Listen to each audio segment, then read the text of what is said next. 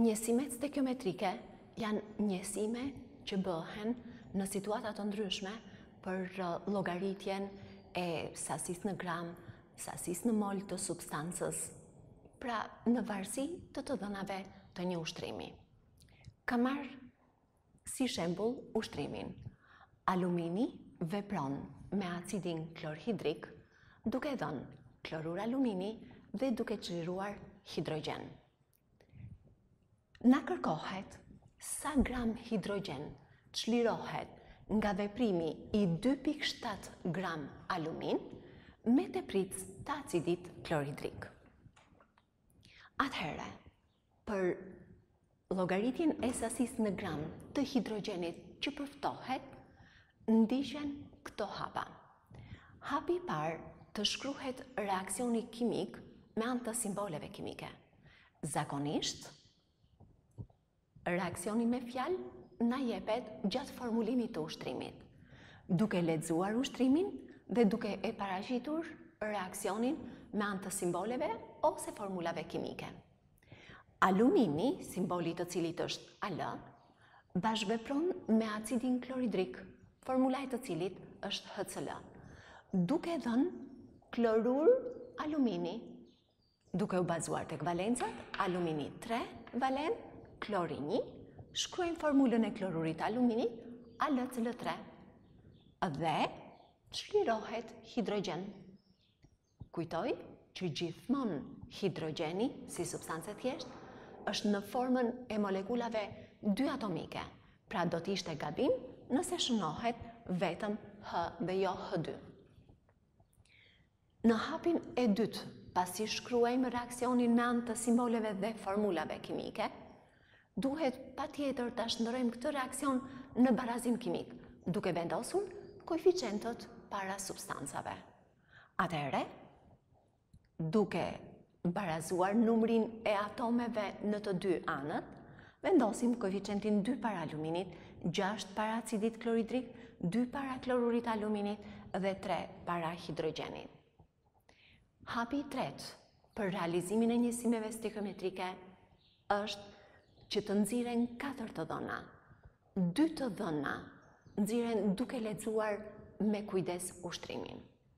Dhe në ushtrim thuhet sa gram hidrogjen, do me thënë është e panjohur, çlirohet nga bashkëveprimi i 2.7 gram alumin dhe e kam vendosur masën e aluminit poshtë simbolit për katës.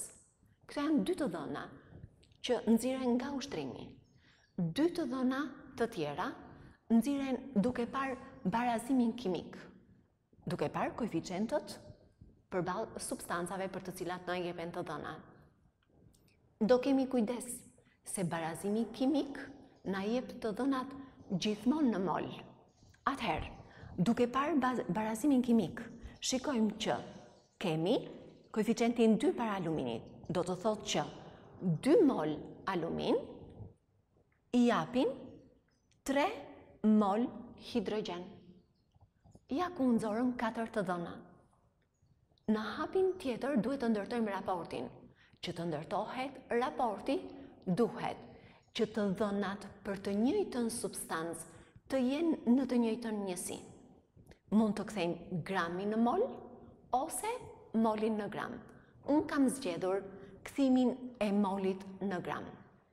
Atëherë, për aluminin, për këtë substancë, kemi 2 të dhëna, 2.7 gram dhe 2 mol. Njërën të dhëna e kemi në gram, tjetrën e kemi në mol. Atëherë, kthejmë molin në gram. 2 mol peshojnë sa 2 herë masa molare e aluminit, duke ju referuar formulës. Masa e barabartë numri moleve herë masë molare. Masa e aluminit është e barabartë, kemi 2 mol alumin, herë 27 gram për mol që është masa molare e aluminit, del 54 gram alumin.